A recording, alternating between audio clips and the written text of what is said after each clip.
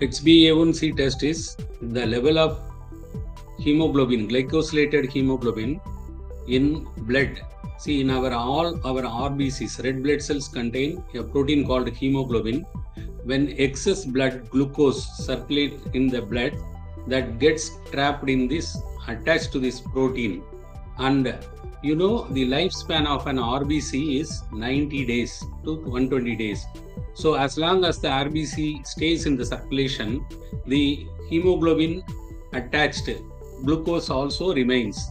So if some person who has high blood sugar round the clock, round the year, or for a couple of months or weeks, then they are prone to have high glucose attached to this hemoglobin component.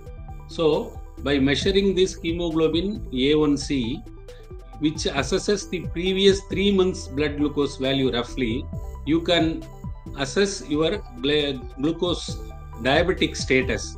So the normal value will be 5.4 or less, and from 5.5 to 6.7 you say you are a pre-diabetic state, and above 6.7 it is a confirmed diabetes. So when the blood sugar random values will fluctuate from time to time, meal to meal. So this value is more dependent and reliable for confirmation of diabetic status. Particularly above 45 years, you have to screen yourself. If you are not a diabetic, or if you don't have any other risk factors, you screen once in a year or twice with this test. And if below 45 years, if you have other risk factors or family history of diabetes, or women who had pregnancies during deliveries, then they need to check it later to confirm whether they are diabetes or not.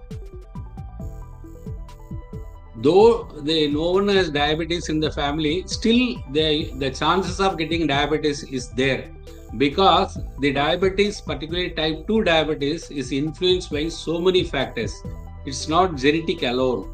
So environment factor, food and lifestyle factors, everything. So even if your parents or sibling not diabetic, but still one can have diabetes, provided he doesn't have a healthy lifestyle, like sedentary lifestyle, overweight, obesity, high triglycerides, and less walking, and again some genes which control the insulin secretion and pancreatic cell glucose utilization.